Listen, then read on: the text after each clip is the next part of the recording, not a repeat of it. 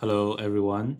This is Peter Xu from HGNH International Asset Management. It's my pleasure to be here to talk about the RQFII business and the capital market of China. So let me start with the basic introduction of our group.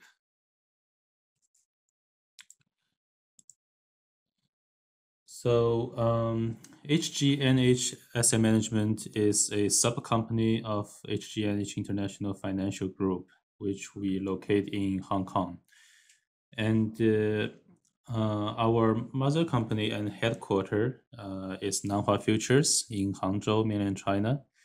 And Nanhua Futures established in 1996, which is the first, I think, one of the first futures broker company in mainland China. And our Hong Kong branch opened in 2006, which is also one of the first Chinese broker company to have the sub-branch in overseas, which is Hong Kong. And after almost 14 years development, we have gained many licenses in Hong Kong, including security, futures, asset management, and some other advisory license under the Hong Kong SFC.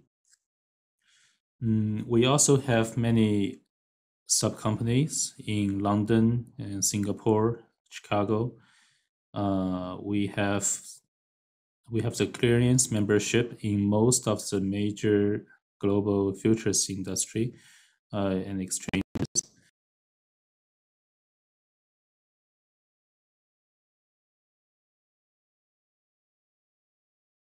2011, so it's almost 10 years. And we got the RQFII qualification in 2013, which is, I think, the number 30th institution to have this RQFII title. So RQFII is, let me just break the words, is the RMB qualified foreign institutional investor. So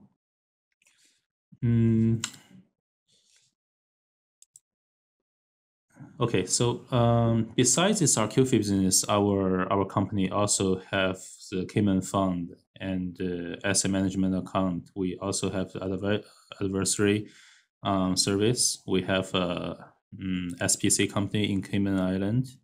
We're also doing the FOF. So RQFII is one of our major business because we are the Chinese broker background company, and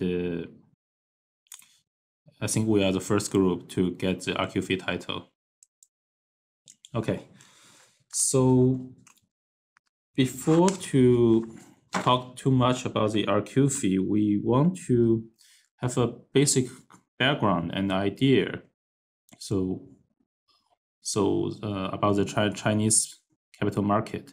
So as we all know, compared to the United States, which have more than around 100, 200 years history of the stock exchange and the futures exchange and all the major financial development, derivatives in innovation, but China is relatively young because since the end of the Cultural Revolution and the Chinese government starts to break down the chain and start to take a look overseas in 1978. The first stock exchange established in Shenzhen and Shanghai in 1990. So it's only 30 years history of the major developing country, which is the second largest economic group entity in the world right now. But even though our financial capital market history is relatively short, and so all the policy is due to emerging. So just like many developing countries, the capital market is not fully opened to the overseas market, to the foreign investor. For example, before 2000, there is no way to enter the Chinese capital market as a foreigner or foreign institution, you have to have a local company in mainland China, or you are the citizen of the China PRC in order to entering the Chinese capital market. But this has changed after the Deng Xiaoping's reform, maybe after 20 years. So by 2 years after the establishment of the Shenzhen and Shanghai Stock Exchange in 1992, the security market to have the B shares, so which is the US dollar labeled shares market, and the first policy to have the foreign investor enter the mainland China market is the QFII, which removes the RMB. So it's United States dollar as a qualified foreign investor. So this policy started by 2002, but by that time, the target items which QFII can invest is very limited, and the QFII's status is very hard to get because they have such a high capital requirement for the qualified investor. And therefore, after 9 years, in 2011, the RQFII start to on the table of the regulator's desk. So by that time, I think one of the government main goal is to establish the RMB's importance of the world, because since the Chinese economy growing so fast, so right now we are the second largest economic entity, but 10 years ago, we might be the number 4 or number 3. So as the economic grows, the Chinese currency, which is onshore CNY, offshore in Hong Kong and the overseas market is CNH. They want to like the international trade, they want to clear as the CNH. So at this moment, 2020, I think only 10% of the global trade, which is on the RMB base. So therefore, there's still a long way to go. The United States dollar, after the Bretton Forest system established, have the dominant power. So, but right now, the Chinese yuan, the RMB, is one of the reserve currency of most of the central bank. So how to make the Chinese currency more influential? This is a major question for the Beijing government. The first important advantage they have by that time, 10 years ago, is Hong Kong, because Hong Kong back to China in 1997, and under the one country, two system policy, the Hong Kong become one of the key point to connecting the domestic Chinese market and the overseas market, and therefore is automatically became the major CNH, which is offshore RMB, reserve center. I think so. Since Hong Kong have this natural advantage, so the Chinese government by that time to introduce RQFII, they very naturally to select Hong Kong as the main point. So even right now, I think almost 70 or 80% of the RQFII is located in Hong Kong. So let me show the a chart so you can see by the 2002, which is a QFII introduced, and 2003, which is another economic partnership, And RQFII is almost 10 years later than the QFII, because by the 2011, the RMB want to have more influential power for the overseas market. So that's why they have the RQFII.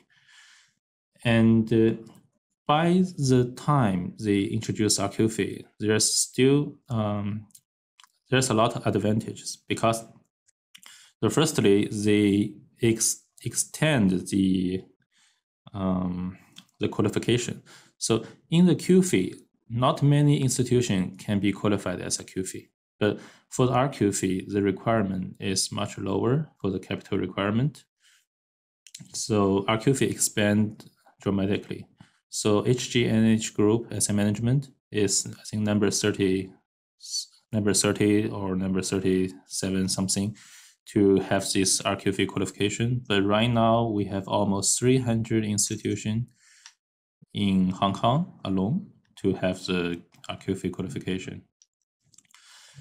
And before, and because of the QFII and RQFII, it's the first time for the foreign investor can enter the Chinese stock market, bond market, ETF market.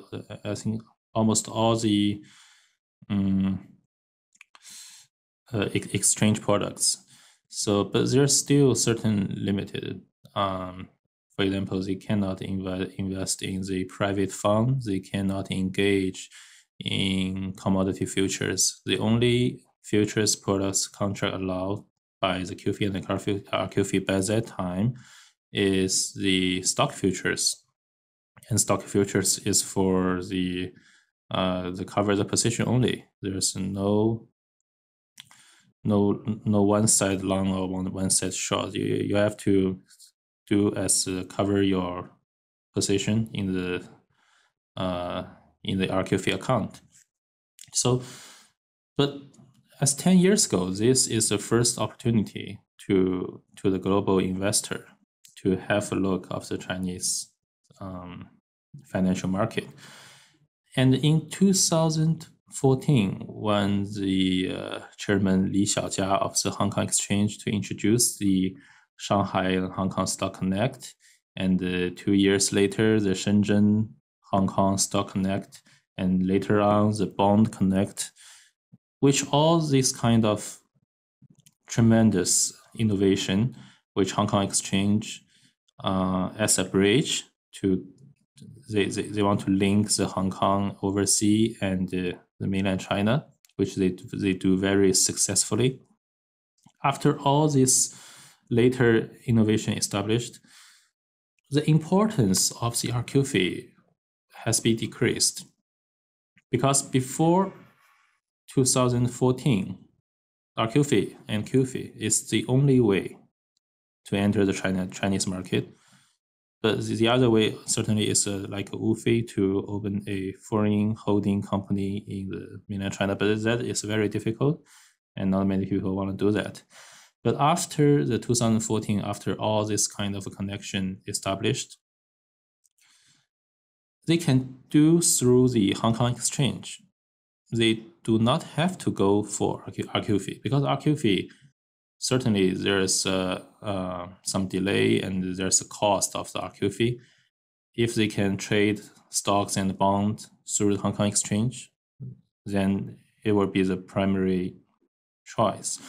But there are some disadvantage for those kind of connection, and the left RQFII is still valuable, which is the Hong Kong and Shanghai and Hong Kong and Shenzhen connections are not covered all the stock in mainland China. Right now, at this moment, it's only around 2,000 stocks.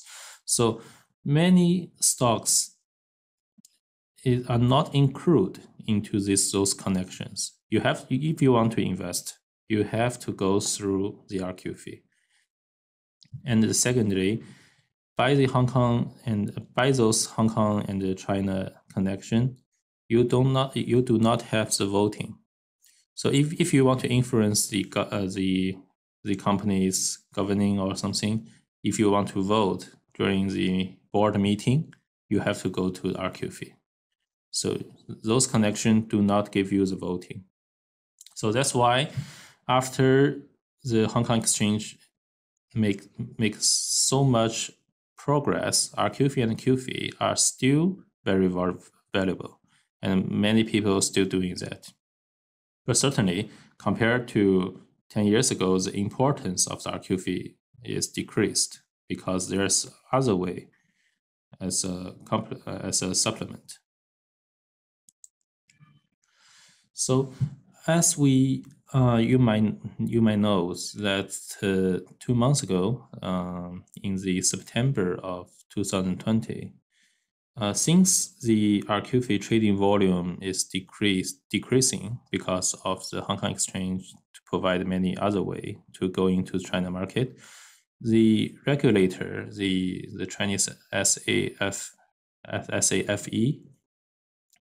they have make two new policy for the QFII and RQFII. The one is actually there's no such differences between QFII and RQFII because right now RQFII can have different currency.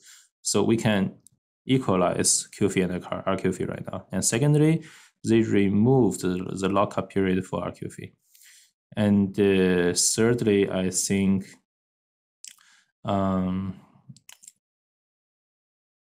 they extend the broker limitation because before we can only have 3 brokers in mainland China, but right now there's no limitation on that.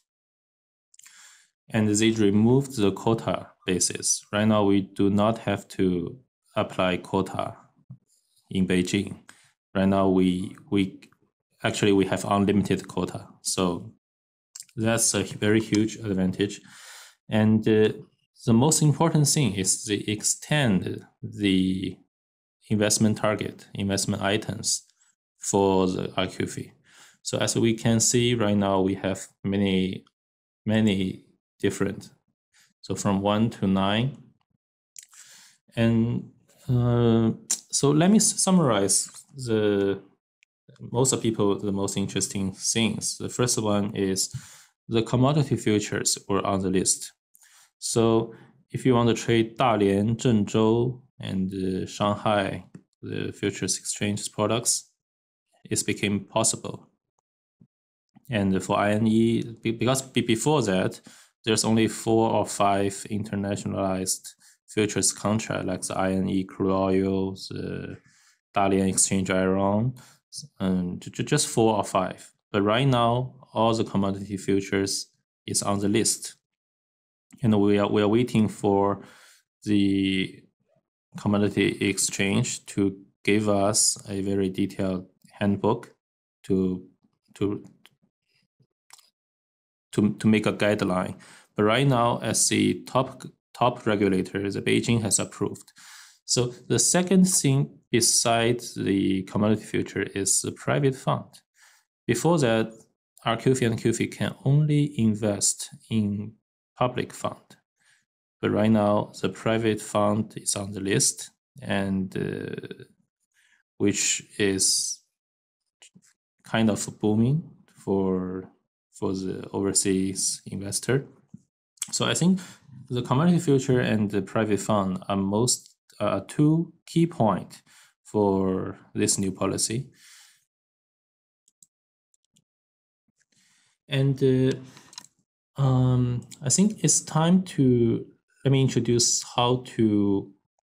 Before that, if you want to have a look of the full details of the new regulation, please go to the CSRC website below this point. You can download the English version for the. Actually, they update documents quite often, so you can check on this CSRC, which is kind of a SFC website in the mainland China. You can have all the historical documents they released to have a look. And for the client onboarding procedure, HGNH Asset Management has doing the RQFII for 7 years right now. We are very experienced. We are one of the first to doing this, and as a Chinese background broker company, our mother company Nanhua Futures is the first futures broker to list in the Shanghai Stock Exchange. So our background is very strong. And our credibility is AA, which is the highest in the futures broker industry. So the client onboarding, the first one is we only take the professional institutional investor. We need to do the client KYC onboarding.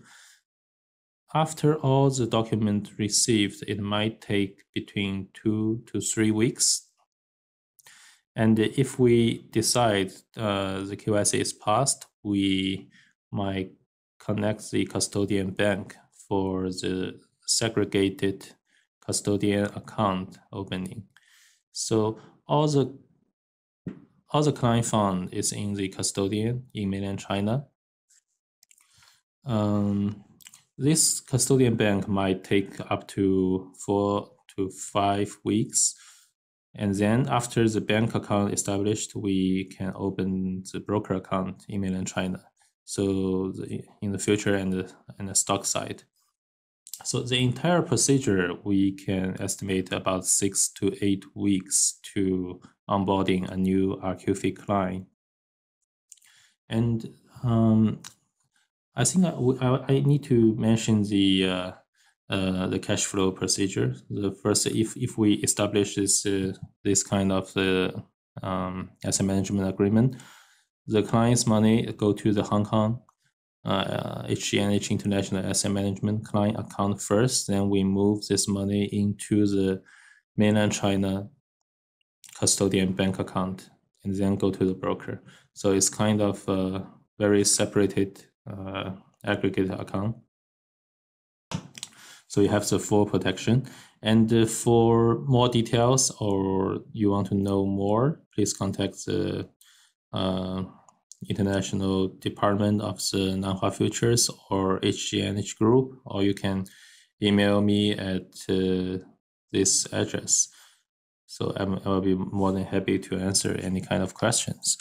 Okay, so it's my pleasure to be here to have a very brief introduction of the RQFII we are doing, and please also check our website in Nanhua Group Hong Kong to have more information. So, okay, so that's all for today. Thank you for all the attention.